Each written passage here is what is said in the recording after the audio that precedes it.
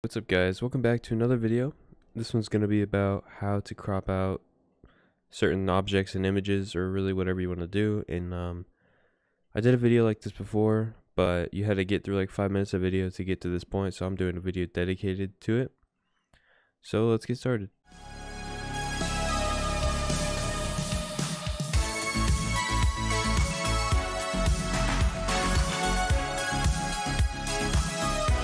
So first you want to get your image, obviously, and we're going to go up to the lasso tool over here. I'm going to right click on that, and there's some options. So I have a video going over all of these options. It's called lasso tutorial or something like that. Check it out if you want to know what they all do, but for the sake of this video I'm going to be doing polygonal lasso select. So now it's selected, and you can see there's a little like cross where my mouse is. I'm going to click at one of the corners, and I'm going to go all the way down.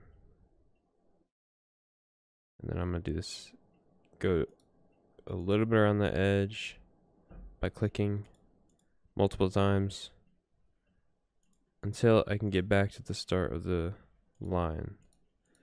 And once you click the line, you'll see a dotted outline, which is good.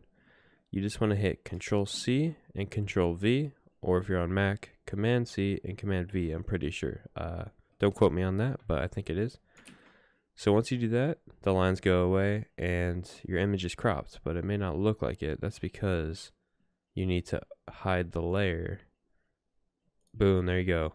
Now you got the phone, so you can use it for like a thumbnail or whatever you want to do.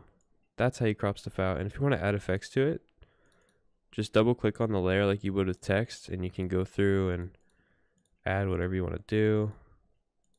You could like add, I don't know, whatever you want to do, but that's how you do it.